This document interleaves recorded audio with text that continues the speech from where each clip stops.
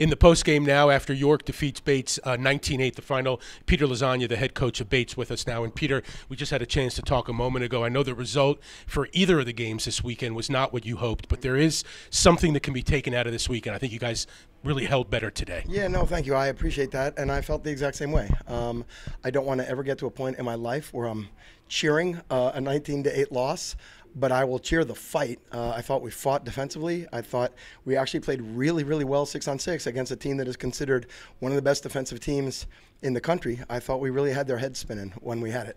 We might have gone the entire third quarter without having the ball. I can't swear to that, but it felt like one of those quarters we didn't have it very much. But no, I'm very proud of how we fought, and that's a lot of, like we talked about yesterday, it's a lot of why I wanted to come down and do this.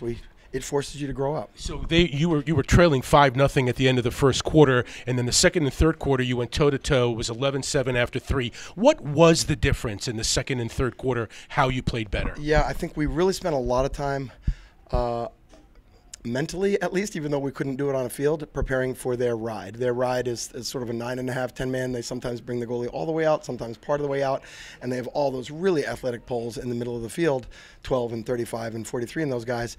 So we adjusted our clear a little bit. That'll be our little secret.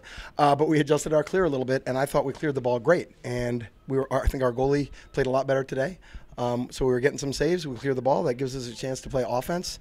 And even when you're not winning faceoffs, if you do those things well, you can actually make it a really competitive game against a really good team. So one area that I'm sure you'd want to look at more in film, the extra man opportunities for York, 6 out of 7. What were they seeing that you weren't doing on time? Yeah, like I said, I just think we were, most of the time we were in a 4-man rotation, and I think we were just a hair to 5 or 7 late every time. And from where I was looking on the field, as I said a few minutes ago, it looked to me like we were giving 2 guys on the backside too many good options.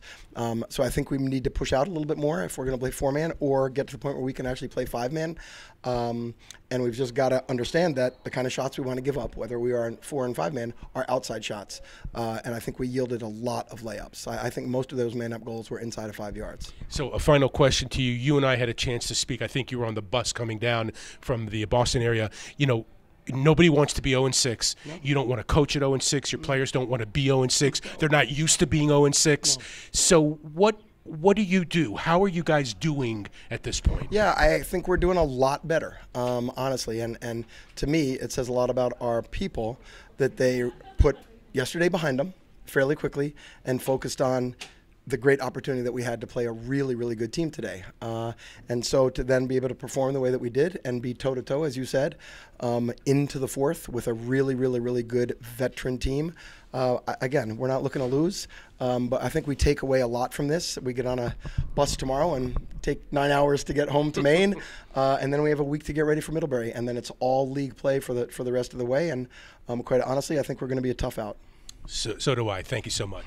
Thanks, man. Right. Really appreciate it. Absolutely. That's Peter Lasagna, the head coach of Bates. Bates falling today to York, 19-8 the final on GoMustangSports.tv.